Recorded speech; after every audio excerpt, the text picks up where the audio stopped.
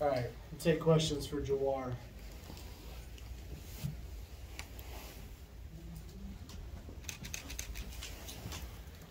What was your initial reaction when you went up to field that kickoff at the 10 and it kind of rolled past you, and then you turned it into a 98-yard touchdown? So me and the up back DJ, we made eye contact, and I'm thinking he's gonna get the field the ball, but he didn't, and then it bounced, and I said, let's just make a play.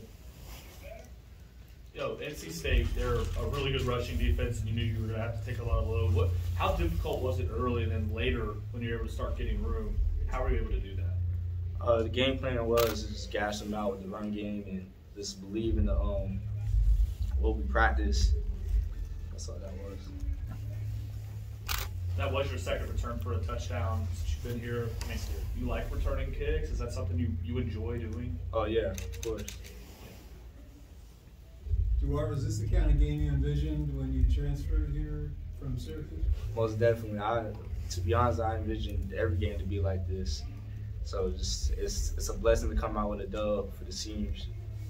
Has it been frustrating that it's taken a while? I know you've had some injuries. Not exactly. I know it's part of God's plan, and you just gotta trust the process. That's what I did. Going back to that kickoff return, at what point after you picked it up did you realize I'm gonna be able to go here? I was anticipating the kickoff team to be on my tail. So when I picked it up and I seen the hole, I was like, wow, just take it. I guess, would you say you're the fastest player on the team? Who do you think is the fastest? Me personally, I'll assume myself. But I'm sure other guys will say them too. Thank you.